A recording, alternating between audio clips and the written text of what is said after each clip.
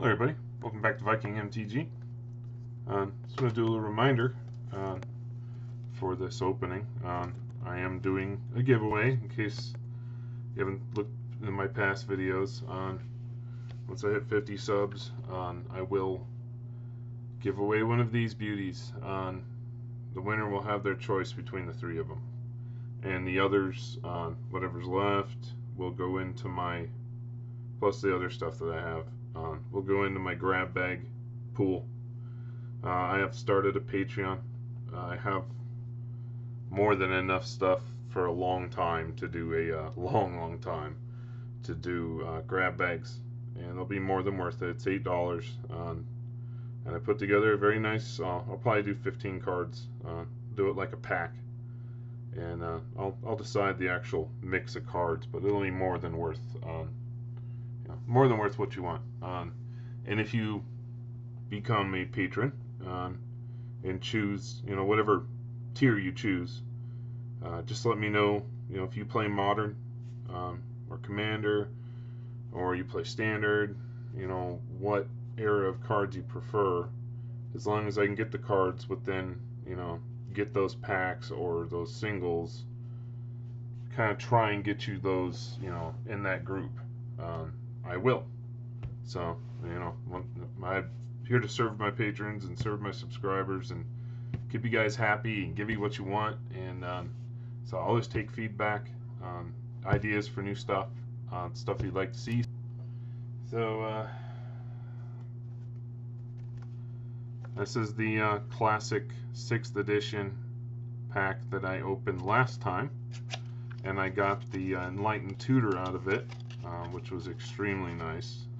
I got it here. I did it on a live stream, so I know live streams are kind of a pain to search through when it's over and see everything. Plus the audio. Turns out I had iTunes open while I was filming, doing the live stream, and I guess that doesn't turn out so well. It put up all this feedback. It was absolutely horrible once I figured it out, but I hit that out of the first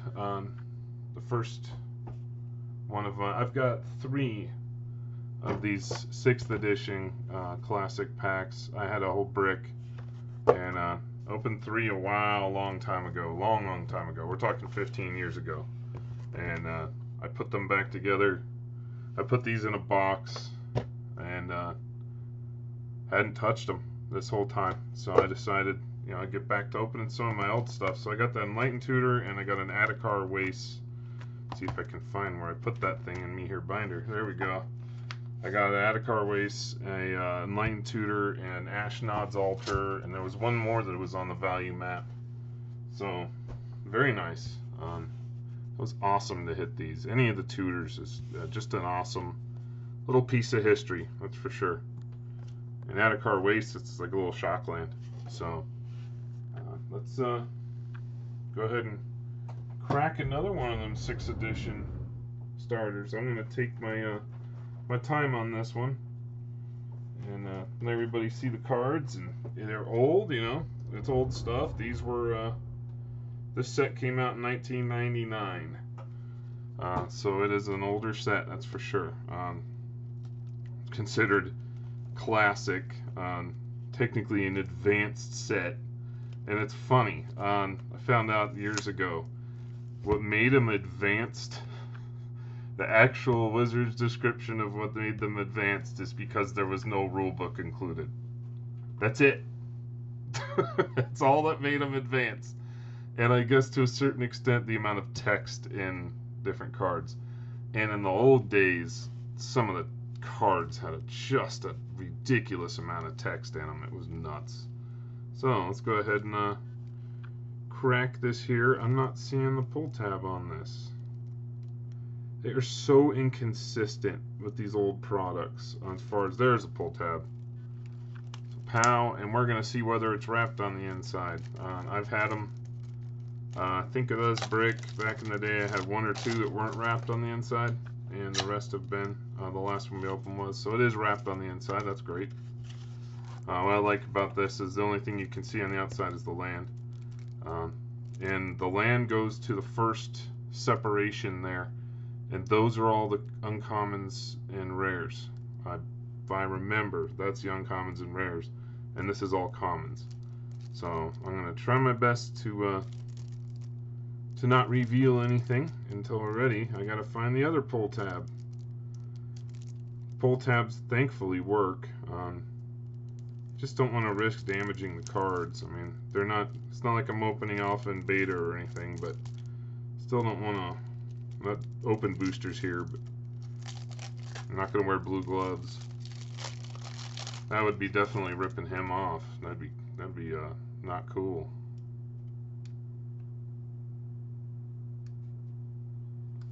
All right, so I believe these are all lands. Nope, no, I've got.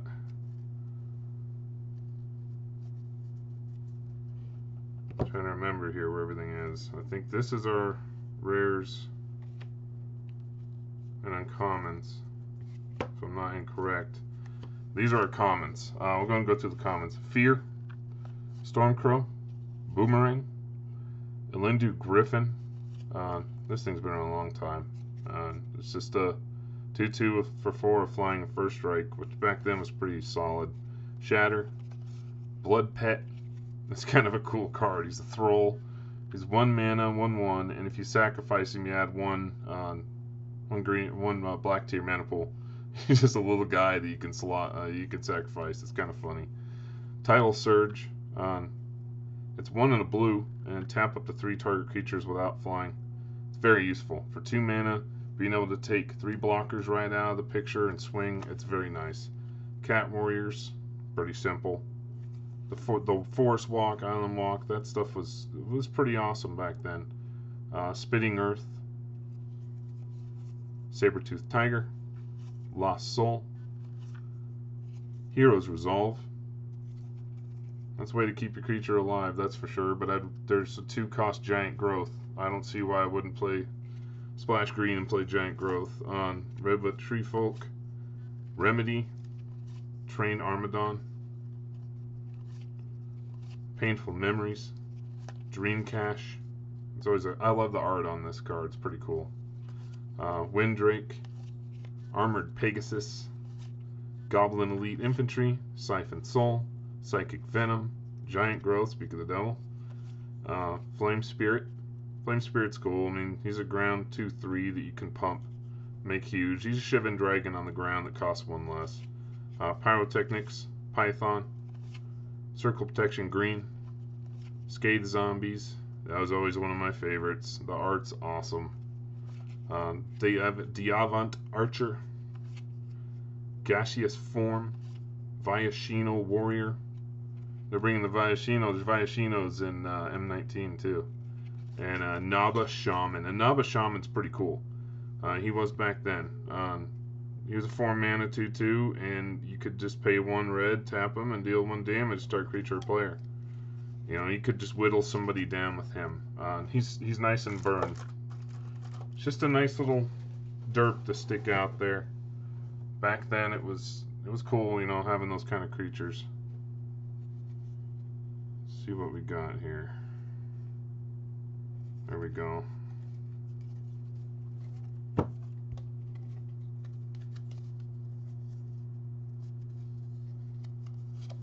Try to do these backwards. Yep, so here's our uncommons. We have Orcish Artillery. By the way, 2 of the most expensive cards in the set.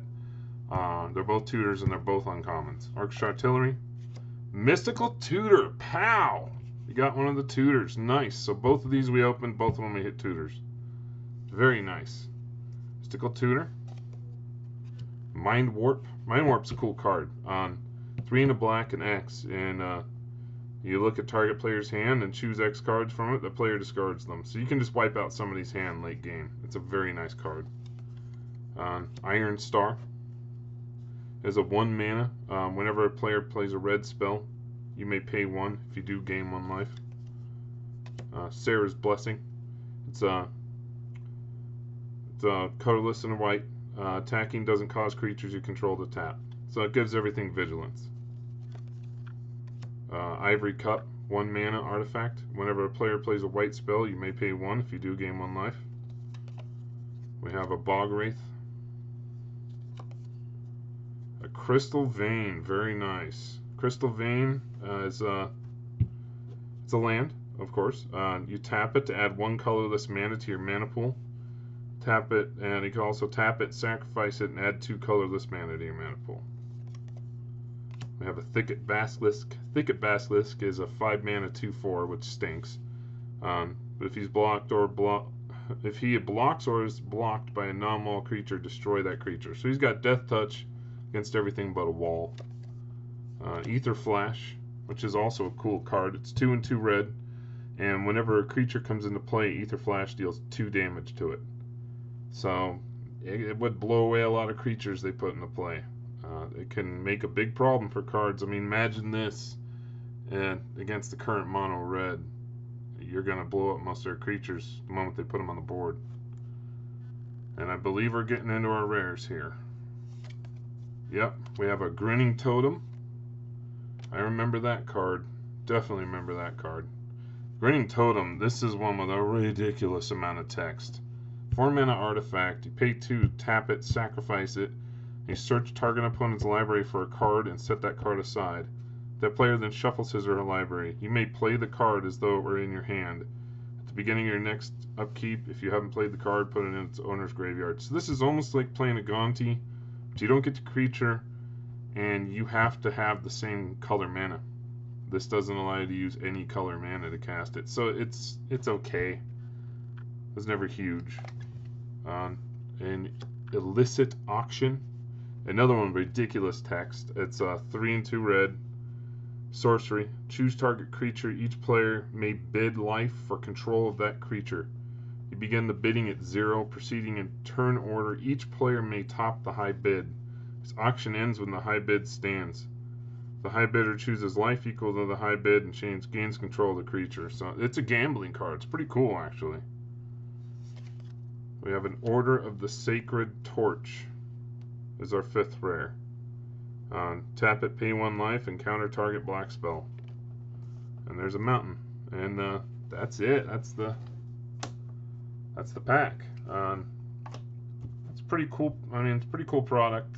I definitely had a good time opening this. As far as value, let's take a look. I think the only thing in here really on the map is Mystical Tutor.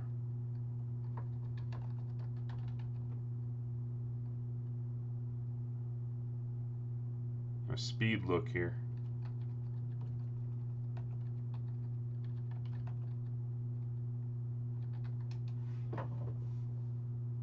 Mystical Tutor right now is between $8 and $9. So that's not too bad. Let me see.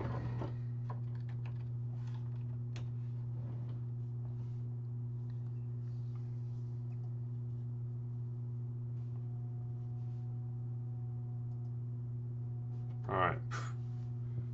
So we have Mystical Tutor is around right now showing $8.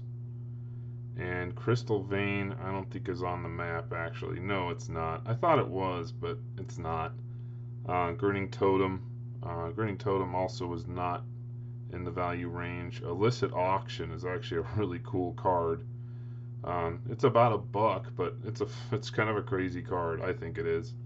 So that covers it. As far as uncommons, it's Ashnod's Altar, Mystical Tutor, Worldly Tutor, and Enlightened Tutor, and I don't think there's any others over $1.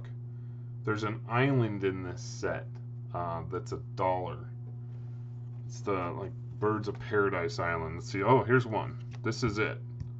It's a $1 island. I guess people really love the art on it because it's got, I don't know, a dragon flying across in it. I don't know if that has any significance, but I guess people really like that island. So let's see how many we have.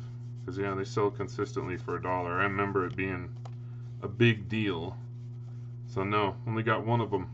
That stinks. But, hey, it's still a $1 land, shockingly. I don't know why. And let me see. Dread of Night, Perish. Those are the only other 2 uncommons. Summer Bloom, Goblin Recruiter. We didn't hit Goblin Recruiter. Oh, stink. I love Goblin Recruiter. I remember him. And of course, Counterspell. I don't think we hit any counterspells, did we? Take a look. Any counterspells? Counterspell's always a good card to have if you play Modern. Nope, no counterspells. But hey, it was a good time. So we got a Mystical Tutor, which is sweet. Awesome. So I know I had a good time. I hope everybody enjoyed this, and go ahead and clean things up.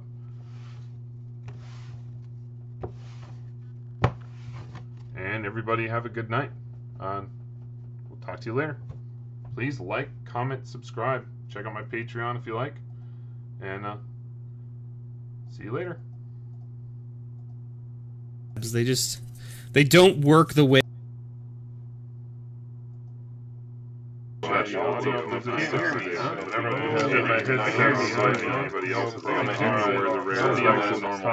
That's alright.